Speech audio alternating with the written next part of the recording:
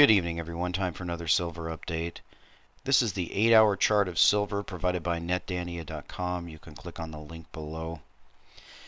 As you can see, we have a very large rally that started with the announcement of QE3, of more money printing by the Ben Bernanke. And you can see here that silver and gold both took off. Now, I was not expecting that announcement at that time. I wasn't sure what was going to happen or not, but I was expecting this rally. If you remember, I pointed out that we could rally very quickly to 30, 32, 34, 36, and then through 37.50. This level I've been pointing out here is really a very key level, and you can see that we're getting right at that level now. The reason why this is such a key level is because there is so little here that is resistance. We just ran up and failed. There's a little bit here. There's really not much there at all and not much there. So it's quite possible that we could actually rally this MACD's, possibly turning up here for even more of an overbought condition. It's quite possible that we could run through this area real quick and test that 37.50. And that brings me to one of my major concerns I was thinking about over the weekend, and that is that it's quite possible that very soon the door could close rapidly and people could be left out. And what I mean by that is when we go out and look at the daily, we can see this steepness of this ascent, of this run that we had. We could see something that is even sharper than that.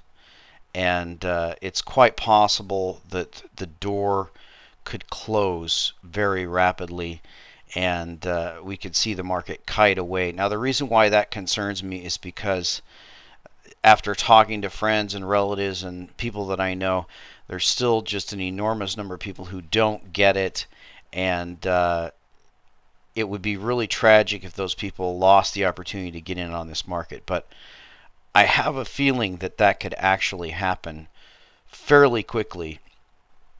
And as you know, human nature being the way it is, people tend to wait for a pullback, and it's possible that there won't be a pullback. I think James Sinclair and others have predicted that we could actually run to $80 and $100 really fast, and that wouldn't surprise me at all. Certainly, we should be above the $50 price right now. If we go and look at gold, in some of the other currencies, we know that gold has actually rallied near into all-time highs or near all-time highs in the other currencies. If we do an overlay here of silver and gold, you can see that silver still has quite a ways to go to catch up. This is on the daily, but if we go out to the weekly, you can see that silver is still percentage-wise quite a bit. It's the equivalent of $1,400 gold, or gold is at the equivalent of $44 silver. So silver is still quite a bit behind. The other thing that's really important is that we're just crossing into the positive line. Actually, we need to just do the silver chart alone. We're just crossing in at 0.2 on the MACD, and oftentimes crosses of that zero line can be very violent. So we could rise very rapidly from here, and the door could close very quickly. So I hope a lot of you were listening at the time when I was pointing out deals of stacking. I pointed out a lot that I liked down around the 26 level. There was quite an opportunity to buy down around here, and everybody who did should be very happy with what they got. They're looking at nearly an $8, even more profit on what they picked up just in the summer. So let's go over to some of the questions of the night. We'll run over those real quick. This one's from George Silver, and it's unlimited ability to keep the price of silver low. Dear Brother John, with the announcement that there will be unlimited QE, won't this effectively mean that unlimited amounts of money will be available to keep the price of silver low. As you pointed out, the price of silver is governed by the COMEX, so JP Morgan having unlimited amounts of cash could play bash silver all day long. Well, it's always been unlimited amounts of money. The question is not, do the banks or do the manipulators have unlimited amounts of money? Of course, the Fed has unlimited amounts of money. They control the printing press. And as I'm going to show later, they're the menace, they're the danger that's out there. But that's always been the case, that they have unlimited amounts of money. The real question is, when will they hit a wall when the money can no longer control the physical? Because ultimately it's going to be the amount of physical silver that controls everything. And we've been hearing from many people, some on King World News and James Turk, James Sinclair, others, pointing out that things are getting very tight with the silver supply. So if the supply itself gets tight, then it doesn't matter how much money they have. They can't suppress something that they don't have. They can only suppress a paper price, and that's going to lead to a disconnect. Next question, and that's on the Silver Bullet, Silver Shield. That's Chris Duane. And this is from CM Cirillo. Hi, Brother John. Thanks again for all you do in educating us. What are your thoughts on the Silver Bullet, Silver Shield coin? Will you be buying any? Just curious on your comments. Thanks for your efforts. And there's a link here to the Silver Bullet, Silver Shield coin. This is the first time I've seen this. You can see that this is Chris Duane's site. He's calling it a medallion. I'm not sure why he decided to do that. But it's 1 ounce, $9.99. And it says here AOCS approved. I'm not sure what that is. I assume that's one of the minting places. But $2.99 above spot, that's pretty good. And I think right now they're about $38. So the design is kind of interesting. You can see that in debt or death they trust. And then we've got listen to all, follow none. Silver Bullet, Silver Shield, a conscious solution to collectivist problems. So I think it's great. I applaud Chris Duane for what he's done. This is a guy who has put his money where his mouth is. Someone like Silver Doctors as well. This is going to be the news and the movement going forward. I just can't say enough about what these people have done. They're the ones that get it. They understand that silver is way underpriced. Also, Greg Manarino always bangs this drum, and it's a drum I've been banging for years, and hopefully people have been listening, because I believe that we're ready to make a gigantic move. So I can't do anything but offer praise and kudos to Chris Duane for all his efforts. Last question, silver community, and this is from the Muzzman. And he asks, while we wait for things to load here, Brother John, personally, your website and silver updates are by far my favorite. I really look forward to your updates, and your site is a great aggregate of quality blogs, sites, commentary, and posts from around the web. My question is, what other websites do you read? What do you follow? And what are the under-the-radar sites that you can recommend your followers check out? I'm a Trends Journal subscriber, Gerald Celente. I watch all of Max Kaiser's videos. I read Franklin Sanders, listen to KWN, and periodically check the blog. I watch everything of David Morgan, not a subscriber, seen Chris Duane's videos. Well, that's named quite a few of them. If you go to my blog, you can see on the right-hand side there is a blog roll, and this blog roll lists just about every site that I go to get stories that I post on the blog. There are some other sites that I go to, probably Godlike Productions, which is a conspiracy site. If I want to see breaking news, I check that first. I check Zero Hedge. I check Drudge Report to see if there's breaking news. If you don't like Godlike Productions because it's rumored to be a Tavistock outfit and there's some buggy stuff that comes onto your computer, if you don't like that, you can go to Lunatic Outpost, and that's kind of a copy of Godlike Productions. Doesn't have the volume, doesn't get the posts as frequently, but there is a lot of good stuff there.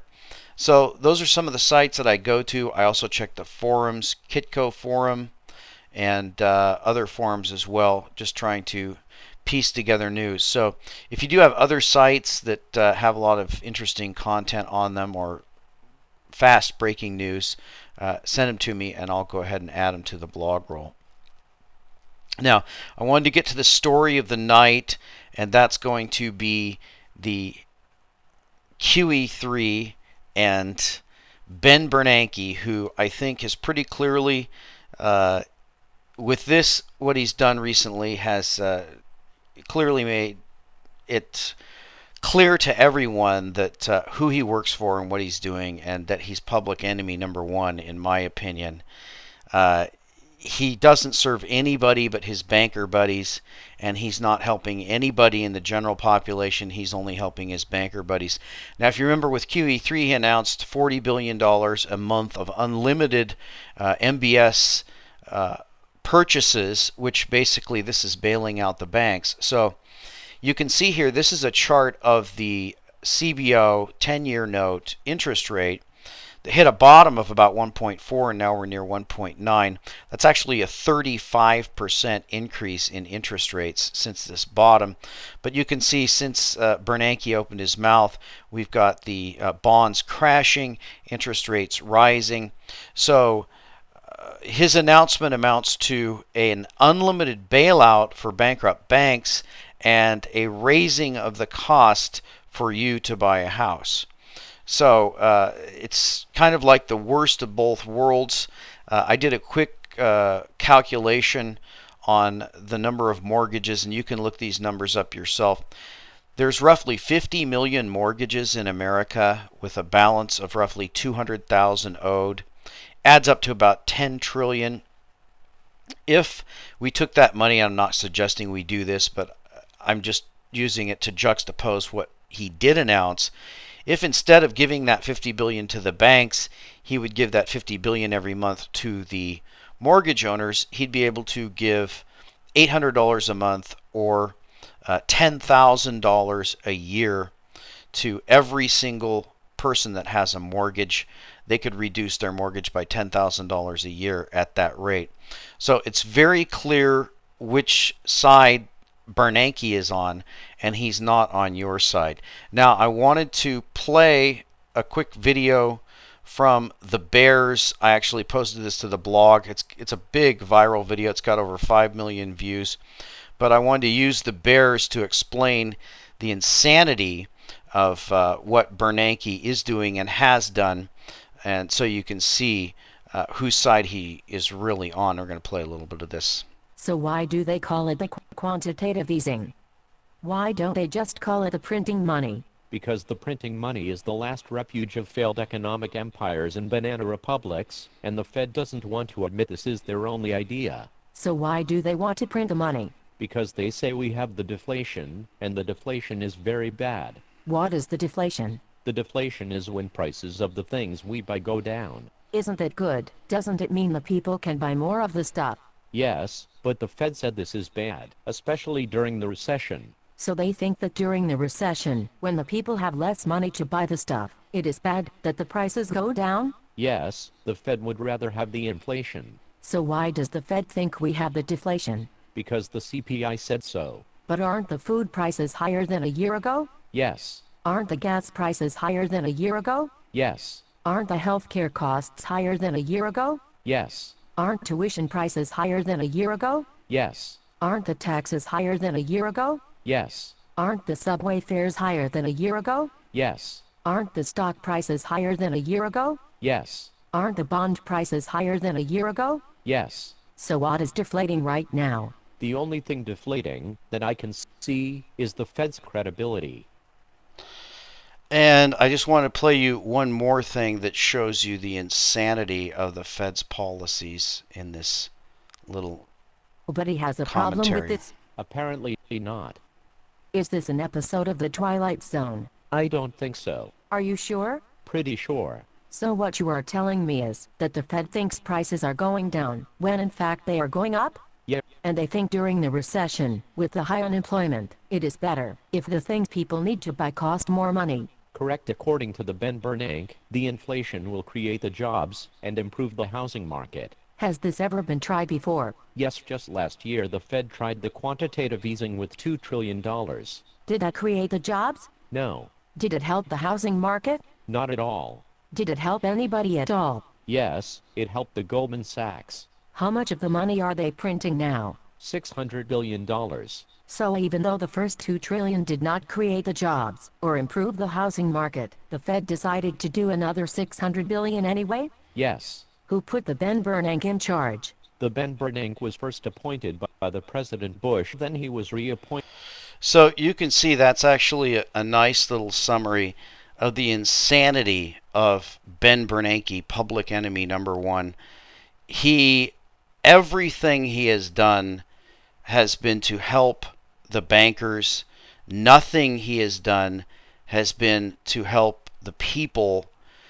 Now with in fact, the questioning that happened after Peter Schiff pointed out the questioning after his speech, they asked him about the fairness of suppressing interest rates so low that savers and others are punished, and Bernanke's comment was that, well, implying basically they can invest in the stock market. So this is a man who is only interested in bailing out bankers. He has no interest whatsoever in helping the common people. In fact, one of the things that the CPI, one of the reasons the CPI is always watched, and if you remember in the 1970s, the reason why they instituted wage and price controls was that wages were rising. Now, in this environment that they've created, because they've sterilized the money, made it only available to the banks, wages aren't rising, they're actually falling. So they're punishing workers, they're punishing savers, and they're bailing out bankrupt banks, and that's all they're doing. And as the Bears have pointed out, deflation is actually something that would be good for the people. Inflation is something that hurts the poor, it hurts those who are on fixed incomes, and it hurts workers who aren't getting wage increases on a regular basis, anything like the amount of money that prices are rising. So Bernanke, with his latest quantitative easing, which again will be a failure, has shown himself again to be public enemy number one. He's only interested in bailing out his banker buddies. He's not interested in helping the people, and he will definitely go down in history as an abysmal failure and someone who has done nothing but harm the American people.